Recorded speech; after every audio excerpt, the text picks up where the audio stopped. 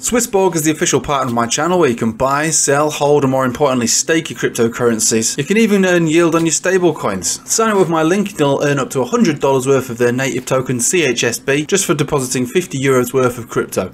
SwissBorg. Hello everybody, welcome back. Let's not beat around the bush today. Let's not try and go off on any tangents. Let's just focus on the reality of the situation, which actually, there's two sides to it, all right? So there's some bullish hopium, but there's also something to be aware of. But given the fact that, an FTX black swan took place, we might be able to read between the lines. So let's just zoom out just very briefly. This is your absolute peak over here. You can even extend that over a little bit more. Major resistance over here. And we've got our breakout with a little bit of a move. And then, lo and behold, FTX. We're going to destroy everybody that ever came to our platform. All right, fair enough. And we did, for a brief moment in time, hold on the trend line until we fell down below it. Found ourselves in a symmetrical triangle, crept out of the descending triangle, the giant bear market descending triangle. So we were outside of it once again, and then we broke out of the symmetrical triangle. Fair enough, fair enough. Anything like noteworthy going on price action? No. Not at all. Nothing at all. In fact, it's basically sideways and threatens to come back down to the trend line, I would say, which basically means revisiting the previous low at this rate. That's kind of what it looks like. However, we have to recognize that there is basically a double breakout taking place here, although it being extremely weak. When it came to traditional markets, I speak about those quite frequently. The euro looks like it wants to continue on more. The Dixie wants to go back down again. That's generally how it looks, although there's not much between it. But that's generally how it looks, and that should favour further upside for anything, really. It should do. But everyone's just afraid of Bitcoin and crypto because of, well, I mean, there's reasons to be scared. Who knows what's coming next? But either way, it looks reasonable for what it's worth. And so if we do scrape down to these lows once again, it might be a double bottom kind of vibe. Right? That could be the case. If the bear market is effectively over for traditional markets, which I've made a case for that also, most of the major indices printing double bottoms and things like this, and the Dixie looking like it's actually found a peak, although it can wiggle around for several years in what might appear to be like a sideways and down fashion. That's going to add volatility to all stocks, commodities and crypto anyway. But yeah, long story short, there is a double breakout that we've seen here, but the follow through has been pretty lame, definitely pretty lame. Now, the one thing I was going to say on the case of the bears is the short signal. So we've got the red portion of the cloud across below the cloud. This is more than a short signal. This is actually a trend continuation signal, and the Chiku span closed below the price. So that's, we should expect further downside based on this indicator. That's generally what it means. And a trend signal based on a daily, where was the last one that we had similar to this? Well, the last one we had that was actually formed in the same way was this one. And this was formed on this low, the absolute low of this area. So it can be a bit of a red herring. And again, these some of these moves, especially this one, but I believe also this one, were born outside of this chart. So they were contrived moves. This was an FTX move. I think that was a. I'm pretty sure that this was a CPI read problem. So.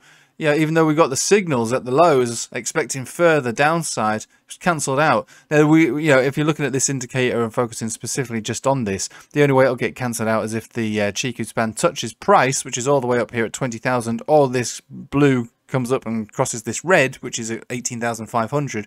So we could look at certain areas on this chart going, well, I'll tell you what, if we do break above there, these wouldn't be long signals, but at least super major massive trend down signals will be cancelled out, and it would require daily closures basically of that. Let me just check the sound. Okay, it's all working. So there's two ways to look at this, which basically gives us an edge of almost nothing. So we've got bearish signals, we've got bullish signals, we've got all of that combined into one basically grey area, which is why sitting on the sidelines is still probably the better scenario to be doing. Now, we looked at all the other reasons on the higher term timeframes to suggest that we might have even found a bottom. These are videos that I've done over the last week, and that's all still the case. You know, higher term time frames, you can try and translate shorter term time frames to higher term time frames, and you'll get contradictions all over the place. But what we can say is we've got a double breakout taking place here with no follow through as yet. We have a short continuation of a trend signal pointing down, which offers further downside, and we've got traditional markets that have maybe found their peak as far as the everything bounce 2.0. That's why I sold it. But there is also a very strong possibility that we've found the lows on traditional markets, printing those double bottoms. So suggesting that, all right, a period of accumulation might be the most likely scenario. Choppy, testy, sideways accumulation before we move back up and go into what would appear to be a long bull market in the form of traditional markets, which is obviously slow and steady. So there's reasons to be optimistic despite this short signal, despite the overall trend. The majority of the trend, as far as the trend line is concerned, appears to have come to an end, and it was respected on the way down. Let's face it, it was respected. So it's not a nothing trend line. Being above this is decent, and we can follow this all the way down as an area of support. Each one of these times that we come and test it could be an area of interest. But there's no major confirmation for super bull run or anything like that, not at all. The only thing we've got going for us was the weekly, and still is the weekly. So we've got the weekly huge capitulation red. We've got the bullish divergence on the money flow index, the bullish divergence RSI, accumulation style MACD with the histogram ticks. So everything seems very similar to the way that the last bear market ended, which is exactly the same way, apart from we didn't even have bullish divergence on the RSI. So this time round, it's actually a better setup than this time round. But even so, when we did finally put in that low, we still accumulated for what, 3 months. So you know, you're not going to be foolish if you sit and wait. There's nothing wrong with that. There's always going to be people on Twitter and Telegrams or whatever going, "Oh, you didn't buy the absolute low. I did. Trust me, bro." Well, where's your evidence? I just did. Okay, I bought it. I bought the absolute low because I just did, because I'm awesome and I'm telling you that I did it. All right. Okay. Any evidence? No need for evidence. Just take my word for it, bro. All right. Okay. So, all right. Okay. Stop with the peer pressure then. All right. Stop with the peer pressure. So that is basically the deal. It's still sideways, it's still sidelines, and I'm happy to sit back and wait, especially because yesterday's video was about how altcoins could seriously get damaged in the further downside. Even if Bitcoin moves up, they're unlikely to outperform Bitcoin for the most part on this position on the Bitcoin dominance. That was yesterday's video anyway. And my main intention at this end of this bear market, moving into the next bull market, is to focus specifically on altcoins of interest that I'm very keen on. Older, boring ones that no one really cares about, because you know they've been around for ages. You boomer. All right, a 4-year-old coin is now unfashionable. It's too old. What the heck is going on in this world? I need these charts to be old because they respect moving averages. They've got decent projections. I'm not looking for billions of X's. 10x will do me. 1,000%, that's fine. Anyone who complains with 1,000% is ridiculous. Right, so yeah, that's basically it. Today is Sunday, as we all know. Rubbish day for trading. Probably the worst. Arguably, definitely is the worst. You know, anything is possible, but for the most part, you know, sideways and down is probably more likely because Sunday is just such a rubbish trading day. Bring on Monday, not only because it's a new trading day for traditional markets, we get to see which way the Dixie and other FX pairs move, but it's also England's first game of the World Cup versus Iran. Hopefully we win this one. They've not been doing too well, to be fair, when we were qualifying, to be honest. So, you know, the glory of the previous Euro Cup is you know, could just, you know, it's false hope. But anyway, tomorrow should be a good day, hopefully. Cross fingers for all kinds of things. But I would still, you know, suggest sitting on the sidelines is best, because the Everything Bounce 2.0 has certainly reached its major targets, or close to.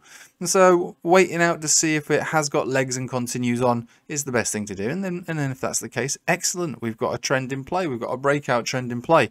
If not, no big deal. That was the Everything Bounce 2.0 finished. Was a bear market rally after all, just as we speculated that it would be. And the next thing to do is to reassess for the next major big swing, which probably would be a major low across everything. especially now that the recession has become more of a buzzword and almost a guaranteed certainty across all nations. That's normally a good time to print a low when recession becomes unescapable and people go, oh my god, what are we gonna do? And and most people will suffer. Trust me, I suffered in the first recession. It was pretty hard going, 2008 for me. And this time I've got the financial capital to take advantage of it, and that is the system that we live in. So I'm not gonna I'm not gonna complain, because I've managed to build up I've managed to put myself in a position where I can take advantage of a recession. But I have to say that it wasn't that long before the last recession, and people who aren't as fortunate as ourselves are just going to get slapped in the face once again. Luckily, it's not me this time, but it's going to be a lot of people. So take advantage of the recession if you can, which is normally good for asset prices. It sounds counterintuitive, but it is the case. It's the normal people, unfortunately, who have to pay the price. Right, thank you for watching. I hope you have a nice day. Take it easy.